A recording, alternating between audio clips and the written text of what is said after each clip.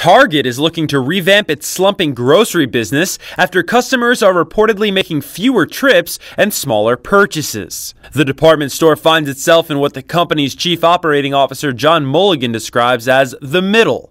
We're not really special, and we're not a full grocery. This no man's land is echoed by customer Salwan Azar, saying she visits Target for toiletries, but not for groceries. I go to Stater Brothers because that's what my family is used to. People don't like to change. Target hopes people will not only like change, but actively switch their grocery buying habits over to their locations, as the Minnesota headquartered company just spent more than $1 million per store to improve the look and inventory management of 25 locations in Los Angeles. Despite these marked improvements, rolling those changes out to all 1,800 stores across the country would require an enormous financial investment, according to experts.